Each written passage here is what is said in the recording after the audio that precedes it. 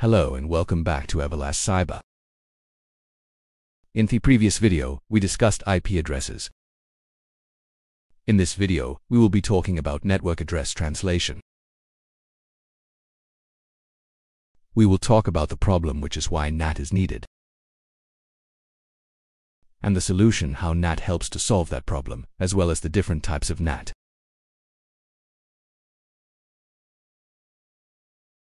To understand the problem that NAT helps to solve, we have to take a look back in time. All the way back to the 1970s and 1980s, which in terms of technology seems like centuries ago.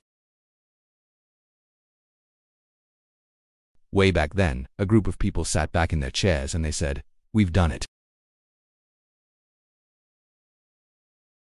We've created all the IP addresses we'll ever need. We shall call it IP version 4. Now, if you were sitting in that same room, you'd probably agree. See, back then, no one would ever have guessed how big the internet would grow. In fact, IP version 4 creates over 4 billion addresses, and given that the internet was not really designed to be used by everyone, this was a massive number.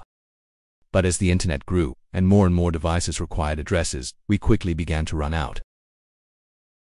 Luckily, some very clever people caught on to this early and devised a plan to help prolong the life of IP version 4, until they could come up with a new version, which we know as IP version 6. So, the solution they came up with was private addresses. I bet you thought I was going to say that, then. No, private addresses were developed to help prolong the life of IP version 4.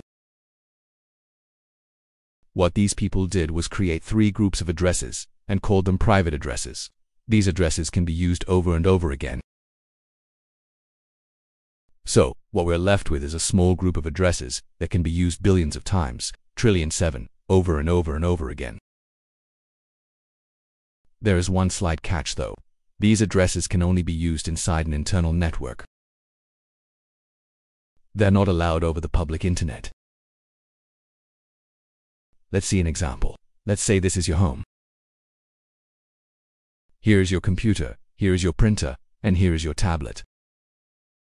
They're all assigned a private address from the 192.168.0.0 group. This works fine when communicating with each other. They get along pretty happily. But if these addresses can't access the public internet, does that mean they can't do anything outside of their internal network? Let's add a rotototo to the equation. When you sign up with an ISP, they will give you a public address. This can be used on the internet, but usually they only give you one. So, with all these devices, how can we use just one public address? This is where NAT comes into play. NAT converts private addresses to public addresses. Let's take a closer look at how this works. We will simplify this to make it easier to understand. First, we'll look at PAT, which stands for Port Address Translation, also known as overload. This is by far the most popular version of NAT, and it's what you'll be using in your home.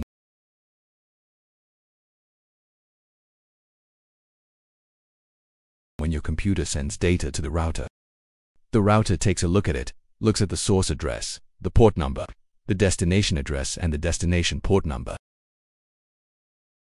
Now, the port number is very important here. Not only will it distinguish which device the data belongs to, but it also tells the device which application's data belongs to. Very simply, the router swaps out the private source address and port number, then swaps it for a public address and port number. The port number will often stay the same, but if it's already being used, then the next available one will be selected to keep track of which public addresses belong to which private addresses. The router builds a NAT table. This table matches the private address and port number to the public address and port number. Once the router swaps the addresses and adds it to the table, it rebuilds the data and sends it on its way. When the data comes back, the router again looks at the addresses.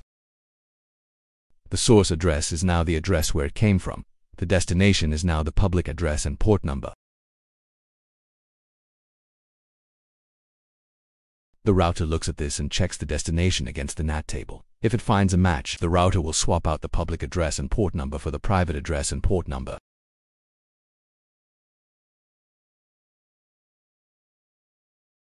It will then send it on its way. Once the computer has the data, the port number will tell which application to send it to. If you're searching the internet, for example, it can even tell which tab to send that data to. Let's talk about dynamic NAT. Dynamic NAT actually goes against everything I've just said. It doesn't save addresses because it's a one-to-one mapping of addresses. But it's still a type of NAT nonetheless. For dynamic NAT, you need to manually create a pool of public addresses. This would require you to purchase these public addresses from your ISP. Our pool would be represented by this bucket, because I didn't really know how to draw a pool. Apart from that, dynamic NAT works in pretty much the same way.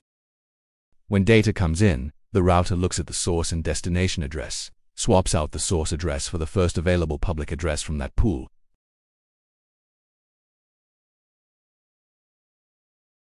and then it sends it on its way. When the data comes back, it again looks at the source address, then looks at the destination address. If it finds a match in the NAT table from the destination address, it swaps it out for the private, and then sends it on its way. After this is done, the public address will return to the pool, ready to be used again.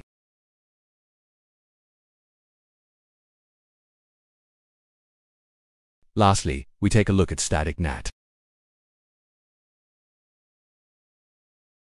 Static NAT requires you to manually type in the entries to the NAT table. You tell the router which private address and port number translate to which public address and port number. Once this is done, it works just like the other two versions. When the data comes in, it checks the NAT table for the source address. When it finds a match, it swaps the address for the public address,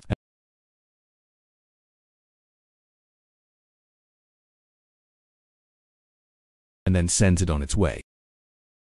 When the data comes back, it checks the destination address against the NAT table. It swaps the public for the private address, and again sends it on its way. This version of NAT is mostly used for public servers like web servers, for example, where the port will always be 84 HTTP. So, NAT translates private addresses to public addresses, and it does this by using a NAT table to keep a record of these translations. Very clever, but pretty simple. That's it for network address translation. If you liked this video, don't forget to like, comment, and subscribe. Also, check out our playlist on networking basics for other videos. Thank you for watching, and I will see you in the next video.